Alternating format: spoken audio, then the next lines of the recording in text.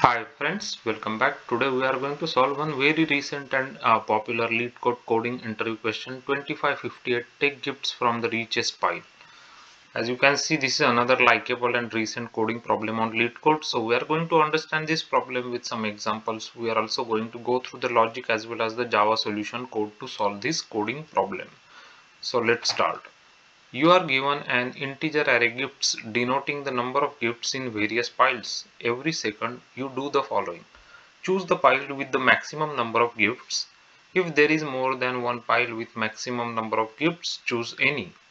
Leave behind the floor of square root of the number of gifts in the pile. Take the rest of the gifts. Return the number of gifts remaining after k seconds. Okay, so this is what the problem says. There are some examples. Constraint says that the gift length is between 1 to 10 raised to 3.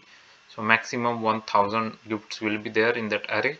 And gifts of I value will range between 1 to 10 raised to 9 inclusive. K will be between 1 to 10 raised to 3 inclusive, right? So this is what the problem says. So let's take this example over here. So we'll understand what the problem says, right? So these are some 1 2 3 4 5. So there are 5 piles here, right, of the gifts. So first has a 25 gifts, second has a 64, another has 9, then 4 and 100 gifts, right? So what they are saying is we have to take the maximum gift here. So the maximum gift every second you can do this. Okay, so maximum gift here is 100, right? So you have to take that gift, you have to do the square root of this, right? Square root of this will give you 10 here, right? If it is not a complete square root, you have to floor that value. Okay, floor means you have to bring it to the for example, let's say you have 0.5, let's say 10.05, let's say, then you will have to bring it down to 10. That's what floor means. Okay, so you take this 10, you do the square root of 100, you get the 10, right? You have to now put 10 there basically, right? So you have to put 10 here now. This is what they are saying. This one happens in the first second, right? Now in the next second again you have to choose the maximum value. The maximum value is 64 now, right? So you do the same thing. You take this 64, you do the square root, you take the floor value, so it will be 8. You replace it with 8 here, right? So this is your array now, right? 25, 8, 9, 4 and 10. Again you have to choose the maximum. So 2 seconds has gone, right? So third second. Maximum is 25, you choose 25. You took square root of 25, so it will give you the 5, right? The floor value will be 5, so you put 5 here, right? Now your array is 5, 8, 9, 4, 10. So what is the maximum? 10 is the maximum. So you have to take square root of 10 and it will give you the floor value will be 3, right? So you have to replace this 10 with 3, correct? So after you do this, now you have done this in 4 seconds. So total 4 seconds are gone, right? 4 seconds. So you have to now take the sum of these values after that. So 5 plus 8 is 13 plus 9 is 22 plus 4 is 26 plus 3 is 29, right? So 29 is the answer. So this is what the problem says. Okay, if there are multiple same values, you can choose any of the value. Okay, so this is what the problem says. So I hope you understood this problem. It's pretty straightforward for understanding. So how can you solve this problem? So what we can do to solve this problem is we can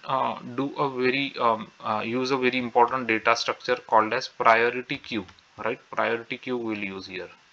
So priority queue is another very important data structure. It's in java.util package, right? It's part of a Java collections framework class. So the important thing here is it has two flavors, right? You can use priority queue as a min heap or max heap, right? So min heap or max heap. So let me just explain you what min heap and max heap is, so it will be more clear for you. So let's quickly go through a max heap because that's what we want to use here, right? So we'll just discuss max heap. And so max heap is what, let's say you have a priority queue here, right? Priority queue. So this is your queue. This is your front of the queue, right?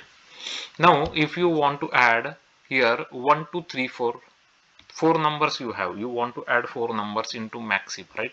you choose any order. Whenever you insert that elements, always the maximum will be on the front, right? So 4 will be front, then 3, then 2, and then 1, right? This is a max heap. So the front will always be the maximum, right? So when you remove something, you will always get maximum. So first you will get 4, then you will get 3, then 1, then 2, then 1, right? So this is a max heap basically, correct? So min heap is exactly opposite to max heap. In that case, you will get minimum number, right? So this is the max heap. So how max heap can help us solving this problem? Because we always want to get the maximum number from these piles, right? So that's why we will use max heap here, right?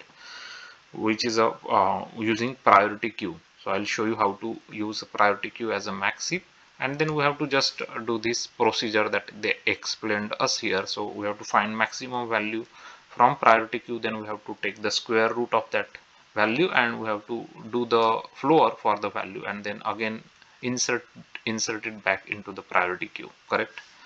So this way we can solve this problem.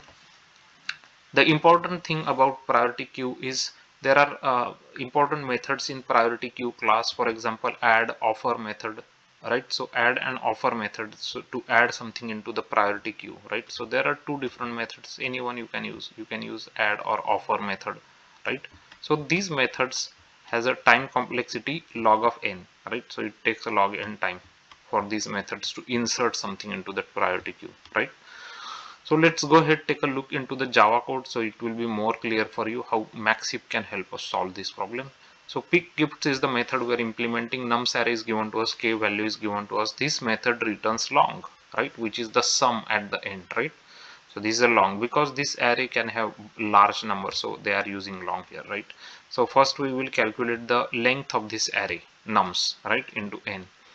This is very important step. Now we are creating a max heap of integers, right, which is using priority queue. So priority queue is holding integers, right? And this is how you can specify a max heap. This is a constructor of a priority queue. You are using a lambda expression here, right? A comma b, and you are saying that b minus a. So it means that you want to use this priority queue as a max heap, right? Okay. So this is the way you can specify max heap. If you don't specify anything here, then it will be min heap by default. Okay, so now you have the max heap. So you will go through all the numbers in the given array nums. You will add all these numbers into priority queue here, right? Okay, now your sum is 0 in the beginning. Now you will start implementing their procedure for k seconds, right? You have, for example, you have 4 seconds here, so you have to do this 4 times. So that's what we are simulating in this while loop, right? So k minus minus is greater than 0. What you will do, you will remove the top element from the priority queue. Pq dot remove will remove it from priority queue, right? And you will do the square root of it, right? And then you have to cast it to int, so that this is basically you are doing the floor, right? That's why you are casting it to int, correct? And then you have to add that back into the priority queue, correct? So once you get the 100, you do the square root, you get 10. This 10, once you get it, you have to add that back into the priority queue again, correct? So that's what we are doing here. Okay, so you will do it for k number of times because there are k seconds that you have to do it, correct? At the end, you have to now start removing all the elements from the priority queue and add those numbers into your sum, so that you can get the total sum of the priority queue, correct? So while pq.size is greater than 0, you start removing it, adding it into your sum, and at the end you have to just return the sum, right? So n log n is the time complexity, right? Because the add method, remove methods take log of n time. Okay, and the space complexity is order of n, because we have used a priority queue to store the numbers, right? So let's go ahead, run this code, make sure it gives us correct answers. So for these test cases, for the first one we are expecting 29 and we are getting 29, which is a correct answer. For the second one we are expecting 4 and we are getting 4 correct answers. Submit this code to the Leetcode, make sure it gets accepted, and as you can see, the code is successfully accepted by the Leetcode. It is 100% on performance and memory usage, which is a very good solution, very clean solution using priority queue. It's on Leetcode 2558. Take gifts from the Richest file, another very interesting and recent coding interview problem we have solved using priority queue class.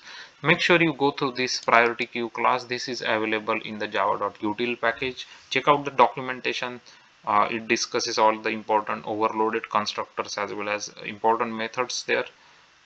So this is one very important and very handy class to solve many coding interview problems where you need some kind of a sorting, right? Okay, so I'm going to add this Java code in my GitHub repository, give you the link of this Java solution code so you can check it out. There are lots of other important algorithms and Java solutions already implemented and available there for you.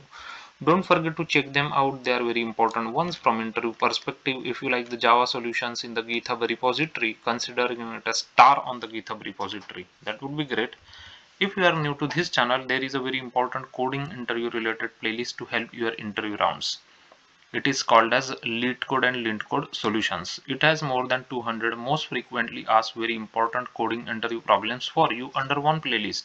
Those problems are asked by Google, Facebook, Amazon, Apple, Microsoft, Yahoo many times in their past interviews. They are very important coding problems. Make sure you go through them, understand them very well. If you go through those videos, you will learn a lot about data structures, algorithms, problem solving, logic building, Java programming and coding. It will also help you learn lots of new techniques, lots of new ways of different varieties of problem solving. So make sure you go through those different videos, check out those problems. They will definitely give you good preparation for your interview rounds. The playlist name is Leetcode and Leetcode solutions.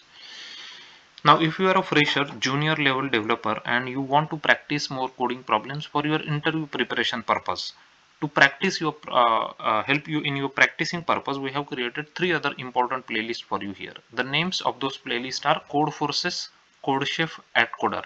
Check out those problems. They will give you really good practice for different varieties of problems there. All different important varieties of problems that typically get asked in the interviews are available in this on this channel. If you like this Java solution where we have solved this important coding problem by using maxzip as a priority queue, then please give it a thumbs up to the video, give it a like to the video, subscribe to this channel. Subscription is very important because that's how the videos can reach to other people, so others will also be able to watch and learn from this video. So do subscribe to this channel, give it a like to the video, share this video with all your colleagues, your friends, so they will also watch these videos. They will also learn how to implement the different varieties of Java solutions and how to solve different varieties of problems by watching these videos. Click on the bell notification icon button right away so you won't miss any important postings from this channel. On this channel, you will find lots of different varieties of problems solved and explained that you can use to prepare well for your coding rounds of interviews as well as Java interviews. Those solved problems includes graphs, matrices, binary search trees, binary trees, breadth first search, depth first search, cadence algorithm, binary search algorithm, Kruskal's algorithm, Dijkstra algorithm, sliding window algorithm. There are also lots of important data structure problems available for you here, including stacks, queues, priority queues, hash table, hash map, tree set, hash set, linked hash map, linked hash set, arrays, linked list. All those problems come with Java solution code. Code is available in the GitHub repository. You will always find out the link of to the code in all the videos description section. All the solutions are explained step by step for your easier and clear understanding on this channel. So make sure you check out those solved problems. They will really help you in your interview preparation process. For freshers and junior level developers, we also have other helpful videos here. For example, frequently asked Java telephonic interview questions and how to answer them. Java design patterns, Java architecture, SQL programming questions to the freshers, where they will give you database tables. They will ask you to write SQL queries where you have to use different SQL concepts like inner join, outer join, aggregate operations, group by and having clauses, different where clause conditions. Everything is on this channel explained with different varieties of examples for your easier and clear understanding of those problems and solutions. There are also videos that discusses recently asked questions to the freshers about Unix, like Unix scripting questions, shell scripting questions, Unix commands, Unix utilities questions. Everything is here for you. If you like the videos on this channel, if they are helping your learning process, you are learning new techniques, more problem solving along with data structures, algorithms, Java programming and coding, then please do leave your messages, your comments, your feedback below these videos. Your messages, your feedback, your comments are highly appreciated by us. It is very important and valuable for us. They increase our motivation to create more quality content videos. So do leave your messages, your feedback, and tell us how the videos are helping you. If you want us to create videos about any specific computer science interview related topics, Java J2E related topics, mention those topics in the comment section and we will create videos for you here. Keep learning, keep coding, keep solving more varieties of coding problems, and most importantly, keep your learning process going on continuously. And thanks for watching these videos.